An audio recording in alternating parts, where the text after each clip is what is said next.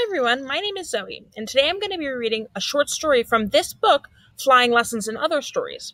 This book is a collection of short stories written by a number of really amazing authors, and I highly recommend that you check out this book from your local library or your local bookstore, or however you can get your hands on it. I'm going to be reading the story by the last author on this list, Jacqueline Woodson. The story is called Main Street. I'm going to be stopping a couple of times throughout the story to ask some questions to help you think about what's really going on. I hope that you enjoy this story, and I hope that you check out this book. Main Street by Jacqueline Woodson. Autumn now. The leaves here in New Hampshire are the ones on postcards. Bright red, heartbreaking gold.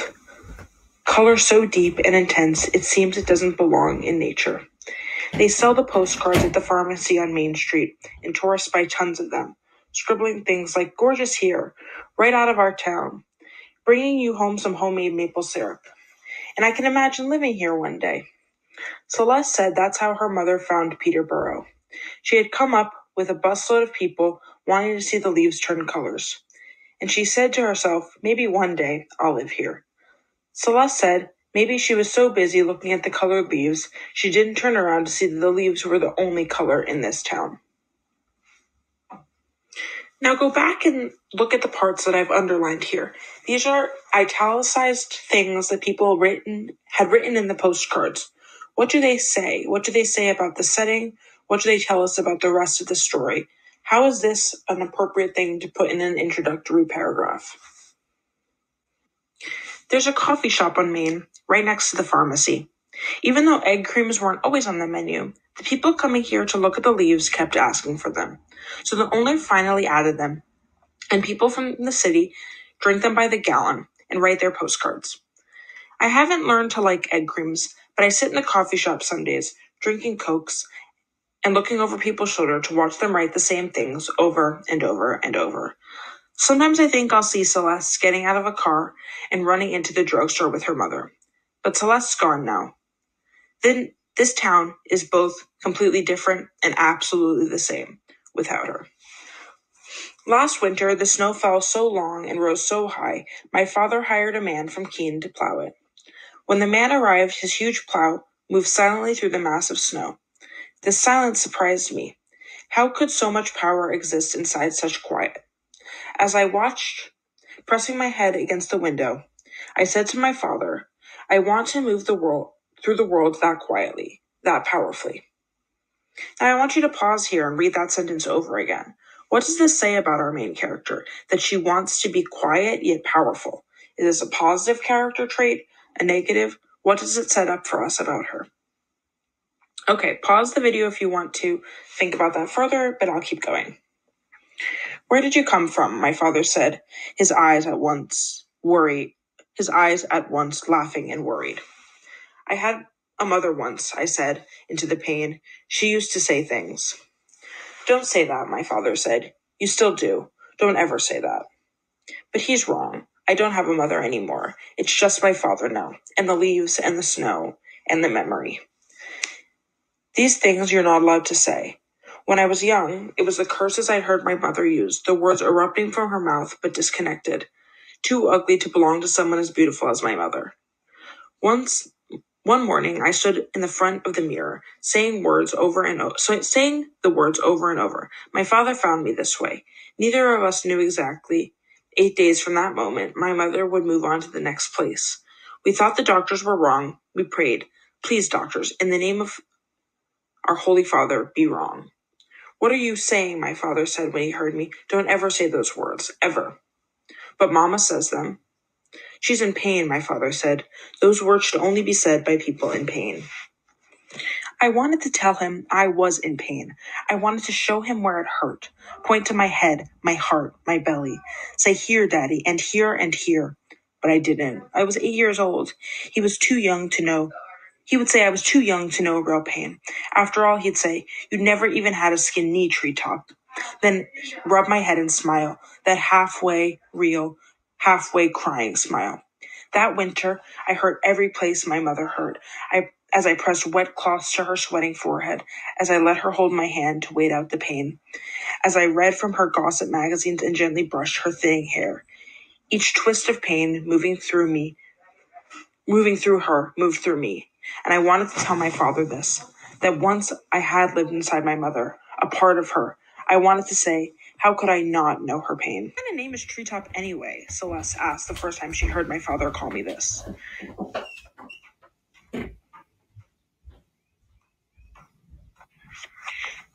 We were 9 years old, and Celeste was my new best friend.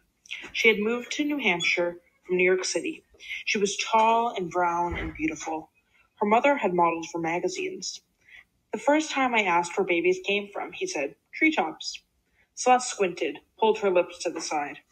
I practiced doing this in the mirror, but I never looked all amazing. I never looked the all amazing thing hers looked. You know that's not true, right? Yeah, of course, but the name stuck. My dad would never say that, Celeste told me. He'd just say, look it up. But he'd never call me, look it up. Just saying.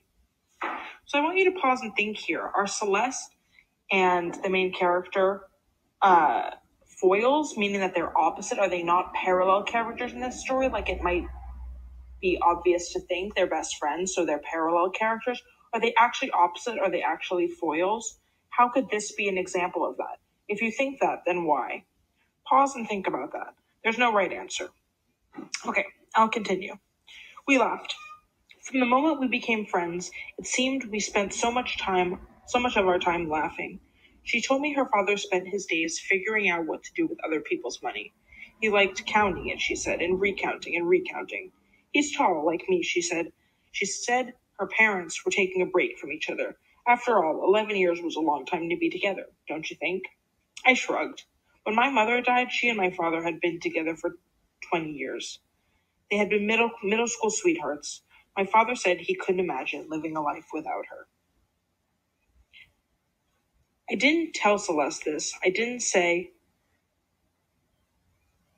the people who don't want breaks sometimes get them. But maybe she saw something in the way I stared at the ground. We were at the park, which was empty and cold. We were dragging our feet below on the swings, moving back and forth. You miss her, huh? I nodded. I missed my dad, Celeste said. I miss New York. I know me some missing. Think about this little section here, starting with I miss my dad.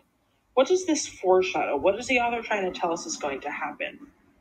I want you to think about that before I continue, because I think that this is a really telling part of the story. I looked up, and she was smiling. Then we were laughing again. That quickly, we were looking at each other and laughing so hard we had to bend over, nearly falling out of our swings. I had never known anyone brown, and Celeste had never lived in a place where brown people didn't. It's Negroless, she said, smiling. It's a Negro-free zone. I thought we didn't use that word anymore. Celeste looked at me. You can't, but I can. It's in the language rulebook, I swear. You're lying, right?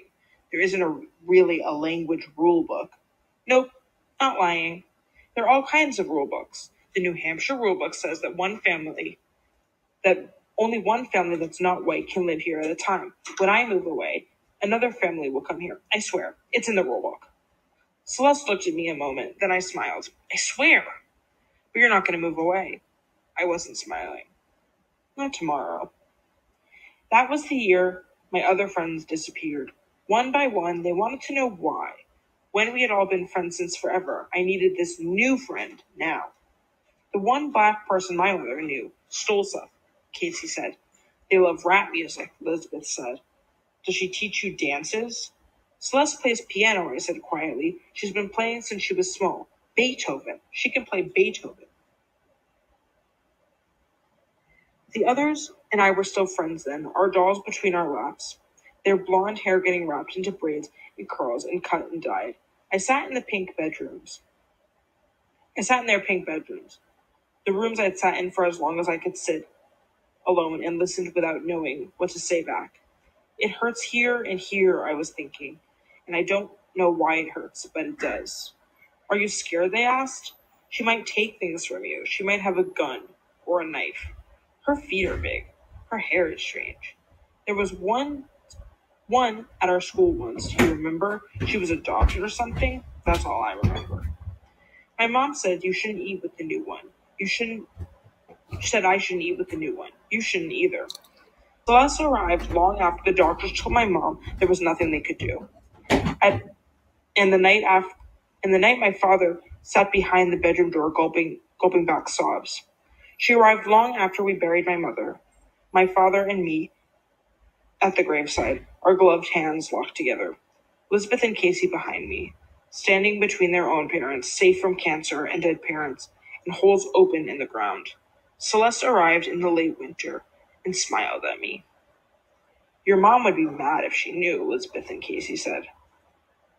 Celeste pulled me through town, making me name the trees we passed. White birch, barberry, sugar maple, catalpa. How do you do that again?